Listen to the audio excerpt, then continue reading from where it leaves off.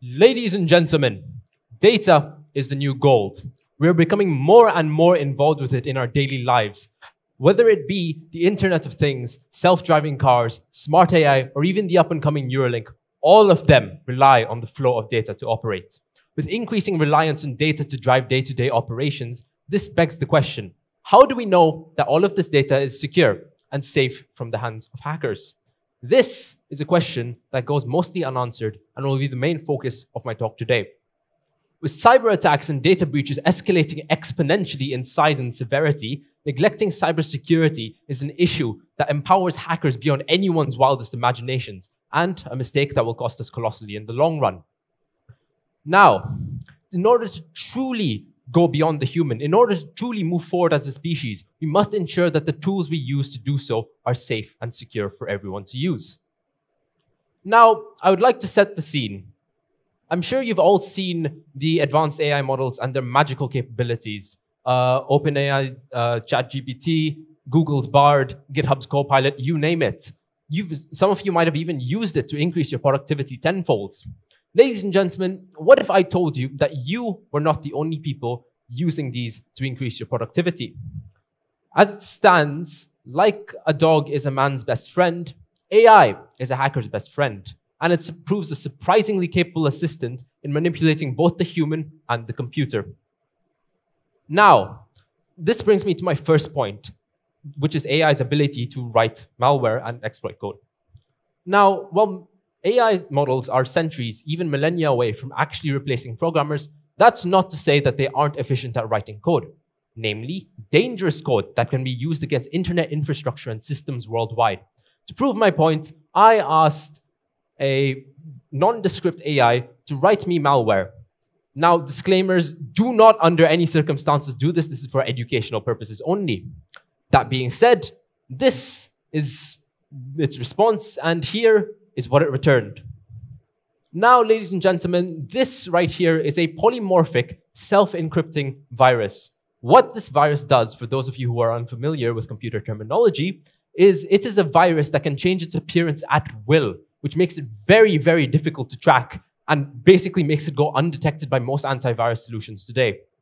Now, keep in mind, ladies and gentlemen, that this was created in seconds by a bored high schooler.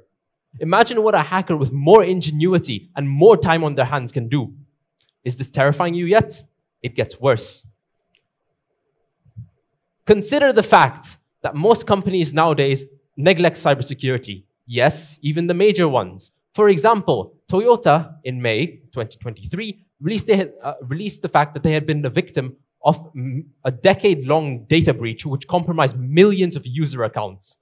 With cyber attacks increasing rampantly and becoming much more savage, and companies stagnating and refusing to improve their cyber policies, this stands to lead to a cataclysm, ladies and gentlemen, in which your data is the victim.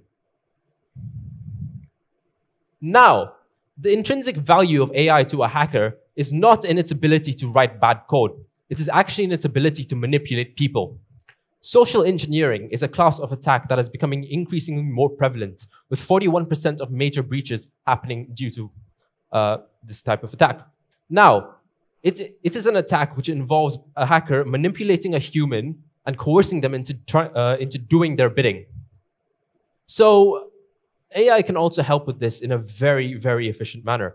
Now, let's take a look at this from the hands of a hacker, right? So, here is our victim, John Doe. So we want his bank details. The first step is we basically compile a list of public information. So we found online via social media and other forums that he's 23, he's a junior analyst, he's a bit of a hustler, and he's kind of struggling with his finances. So we use this and feed it to this AI model, once again, nondescript for legal reasons, and it returns a very, very efficient, very, very convincing script over here, which would be sent in an email to him, which would get him to click on a malicious link. Now, this email prompt uses time urgency and consequences, introduces consequences in order to get him to click on a link. Now, ladies and gentlemen, you might think that, oh yeah, this is just a simple scam email. I won't fall for this. Well, I have two things to say to that. Both of them indicate that you are wrong. First off, it is becoming increasingly harder for people to tell the difference between AI-generated content and real content. And second off, a 2021 study conducted by IT firm AAG looked into phishing attacks and found that the success rate jumped from 18% to 51% when the attacks were personalized, like we did here. Now, ladies and gentlemen, that is a coin toss probability. Do you want the integrity of your data reliant on a coin toss? Now, some of you might roll your eyes at the mention of your data, think it's completely different, completely separate from who you are as a person, and think it has no bearing on your life. Well, let's contextualize this, ladies and gentlemen. Let's play a game. Raise your hands if you have bought something online at any point in time. Raise your hands if you have private documents on your computer or if you have done something private online.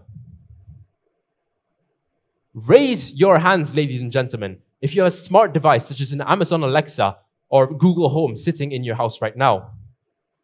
The majority of you said yes, ladies and gentlemen. All this data act as strings to which a sufficiently skilled hacker can control you like a puppet.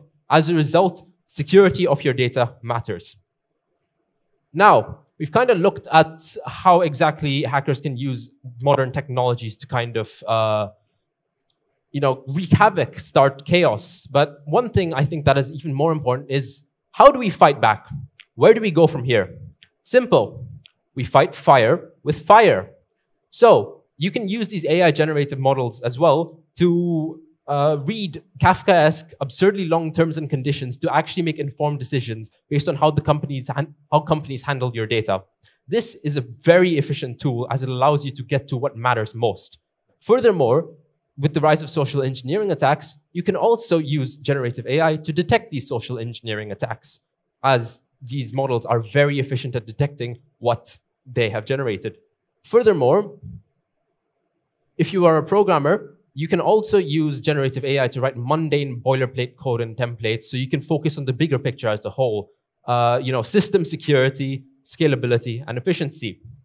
All of this combines to make a very, very, very robust cyber strategy and secure your data pretty efficiently. Now, ladies and gentlemen, as I've said before, in order to truly go beyond the human, cybersecurity must be considered.